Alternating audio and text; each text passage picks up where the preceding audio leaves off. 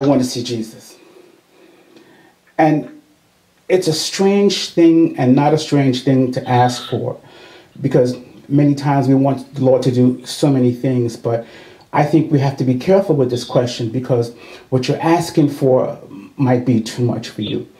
What you're asking for, you might be biting off more than you can chew. Because when you're seeing Jesus, we often think we're going to see the Jesus of legend, the Jesus that we saw in Sunday school. In fact, many of us carry around that image of him, of the way it's been fed to us, but they never show us the other side. I thank God for that movie, The Passion of Christ, because it showed us graphically exactly what being the Messiah is about. It's not often a pretty thing. And if you want to see Jesus today, if you want to see Jesus at any time in your life, I say you got to be prepared. You got to be prepared because it's not a pretty sight. You got to be prepared because it's not what you thought it would be. You got to be prepared because he just might shock you. You got to be prepared because seeing Jesus, you just might see yourself. Father, Lord, we thank you. We love you. We adore you. We lift you up here this morning, oh God. I just ask, Lord, that you make preaching easy. I just ask, Lord, that you enable me to transmit this word in a way, oh Father God, that will show you, Lord, that I be reduced and even disappear, but your word be used, oh God, to do what you intended it to do. Have your way in our lives. Touch the unspoken things, the things that we don't even want to think about this morning. Touch those things, oh Father God, and bring them out to the light, Lord. Lord, we thank you, we love you, we adore you, and in your holy name we pray. Amen. It's a funny thing when we say we want to see Jesus. I'm coming from John 12. And in John 12, there are these Greeks. They're not actually Greeks. They're Jews who become Greek citizens, or they become Grecian in their ways. And many times even us, we may be from a certain place, but we might branch out even involuntarily. But we still have to come back to whom we really are. And this is during Passover. And Passover for the Jews was a time in which they would celebrate. It's like Mardi Gras, Thanksgiving, New Year's, and all these things. And these two Greeks said they wanted to see Jesus. And they spoke to Andrew, and they spoke to Philip. And Philip and Andrew went to the Lord. And the Lord actually told the whole world off in his answer. But he had to do that because you see what was happening at that time is that they wanted to kill Lazarus. They wanted to kill Lazarus because Jesus had raised him from the dead. And the people in power were angry because they were Sadducees and Pharisees. And the Sadducees believed that there was no life after death. So Jesus proved them wrong, not in argument and not in deed. That's a message to you. Don't worry about arguing with people. You do what the Lord tells you to do. Let your actions speak louder than words. And that's how Jesus moves. He's not concerned so much as to whether or not you can hear him, as to whether or not you can even see him, but he's going to do things that make it unmistakable in your life that he is the ruler, as he said he would be in the scriptures. And they said they wanted to come see Jesus, but they didn't know what they were asking for. They wanted to see Jesus because he did a miracle. They wanted to see Jesus because they thought it was a circus thing. They wanted to see Jesus because they had up in their own minds what seeing the Lord was going to be. But the thing about seeing Jesus, when we lay our eyes on him, we might see our own sin. We might see our own shame. We might see our own failures. We might see in him our own depression. We might see how we used people. We might see how people used us. We might see everything that has gone wrong in our lives. We might see the things that we've been wrestling with that's been whipping us. We might see the things that gone wrong when we were 1, when we were 10, when we were 25. We might see the things that gone wrong yesterday. And to live and to move and to live this life, sometimes you got to put those things aside in order to remain, to maintain equilibrium. You see, we must learn how to put those things behind behind us. But with Jesus, there is no forgetting. Jesus remembers every tear that has fallen from our eyes. Jesus remembers every touch that was unwarranted. Jesus remembers every step you should not have taken. Jesus remembers all those bad, sick relationships we had that went wrong. Jesus remembers every night that it went wrong. Jesus remembered how we still yearn for the thing. So by seeing Jesus, we may see something that we're just not ready for. You see, Paul said in 2 Corinthians 13 that we look through the glass darkly, but when the time has come, we shall see face to face and be known as we are also known. So seeing Jesus might not be something that we really want to see. I'm reminded of even the three wise men, the three magi. They came to see Jesus. They saw a star in the sky, and they had an arduous journey. They trekked and they walked and they got to the place where they could see Jesus. And they found that to even see Jesus, they had to first deal with the stench. Hear me now.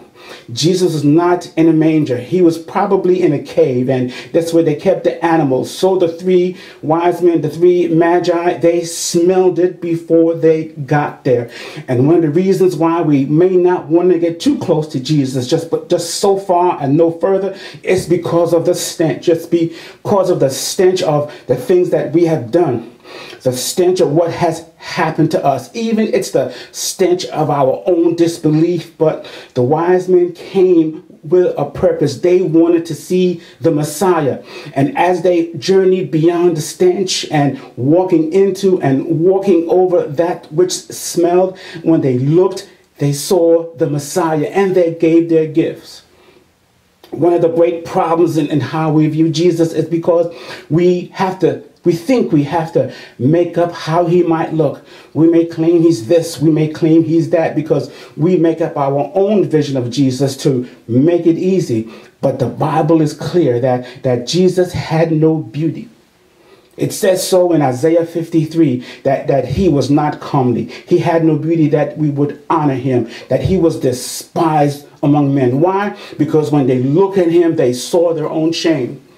So if you want to see Jesus today, you're going to have to deal with certain circumstances of your life. In fact, you're going to have to deal with them all. You see, there's often people who think that they have got it all together, but he resists the proud and he's only interested in a contrite and broken heart. And when you see Jesus and you're looking upon him, in fact, Josephus was an eyewitness. He saw Jesus in the flesh. And Josephus, what Josephus wrote is directly related to what we see in Isaiah. And what Josephus says, and our Jewish brothers contest this, but that's okay. But what Josephus said that coincides with Isaiah is that Jesus was black, that Jesus had a big nose, that Jesus was ugly, that Jesus had a hunchback, and Jesus was a small person. He said he was short. People were not that tall. I would have been in good company. Jesus was not that tall. And this is the Messiah. This is what the three kings saw when they got there. This is what the three magi saw. They saw a deformity. And that's the way God speaks. And I right now, I speak into anybody who has a disfigurement or a deformity, because these are the things that become the thorn in your side that keep you from being arrogant and keeps you closer to God.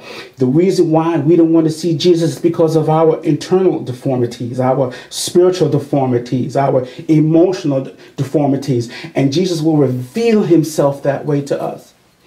By seeing Jesus in that way, he's not a boogeyman. He's not trying to scare you. He's not trying to spurn you away. What he's saying is that everything you did wrong, I'm carrying it.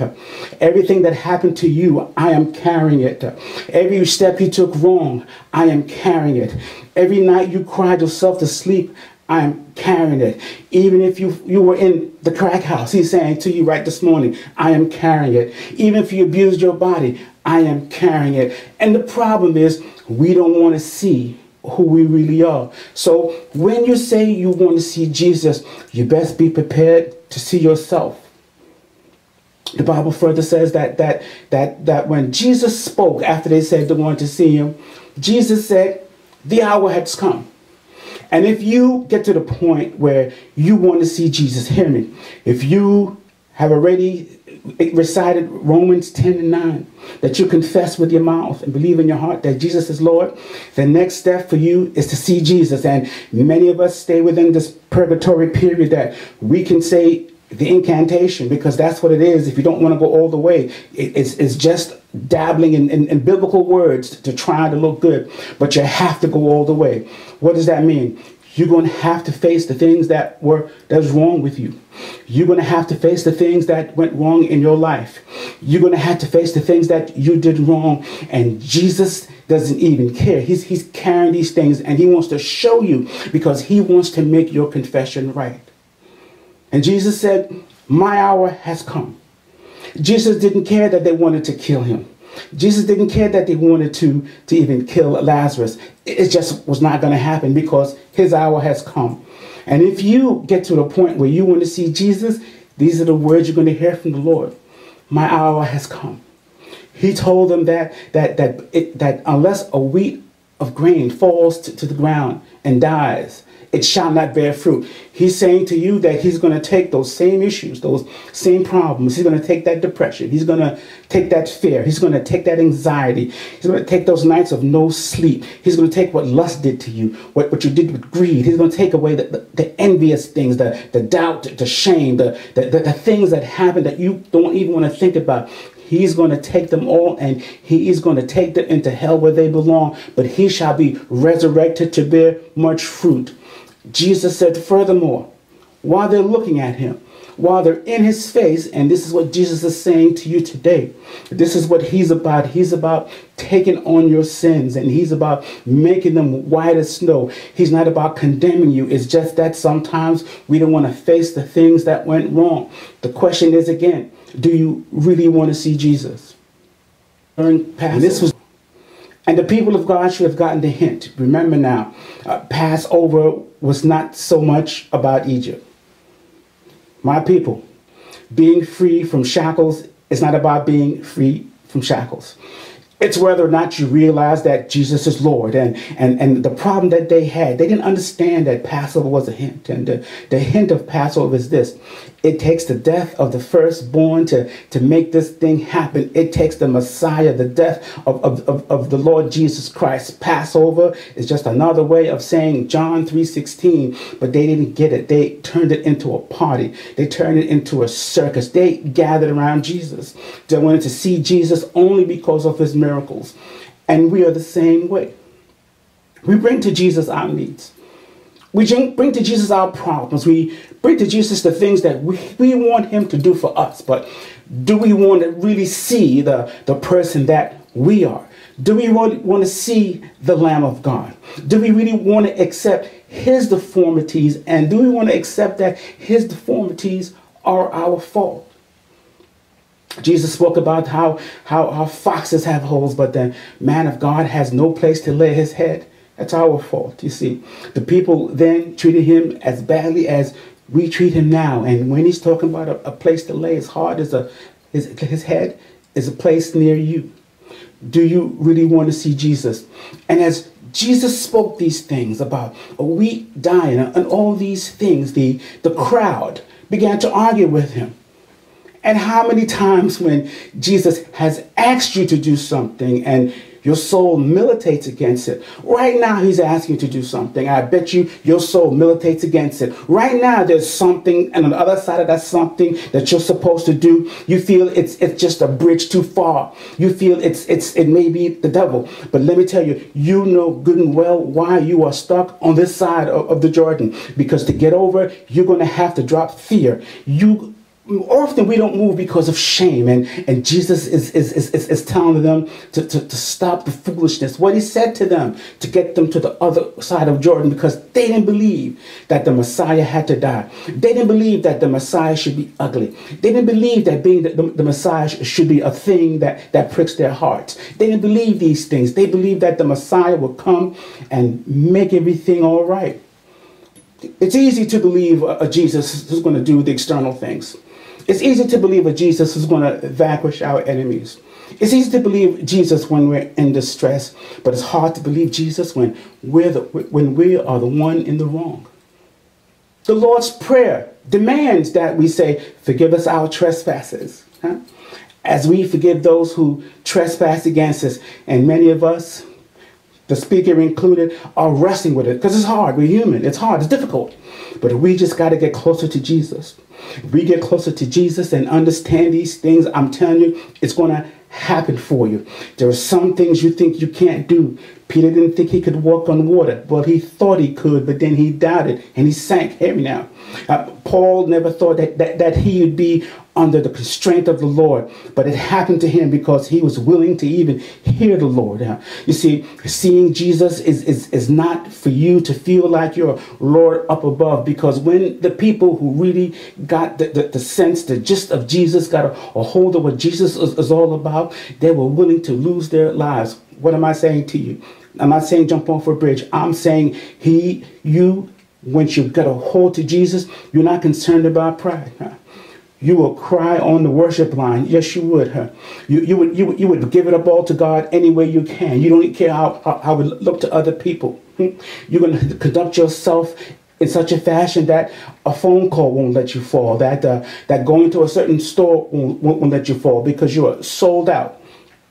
And as Jesus further argued with this crowd, he says that if any man wish to serve him, hear me.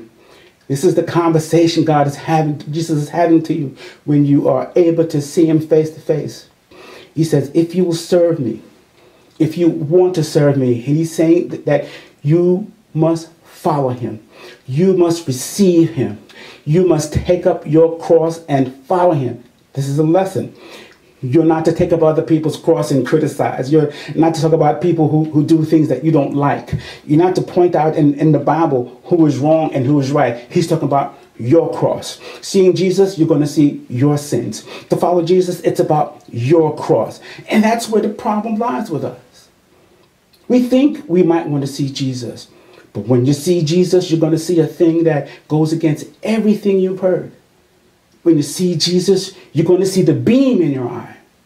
And that's often too hard for us to understand.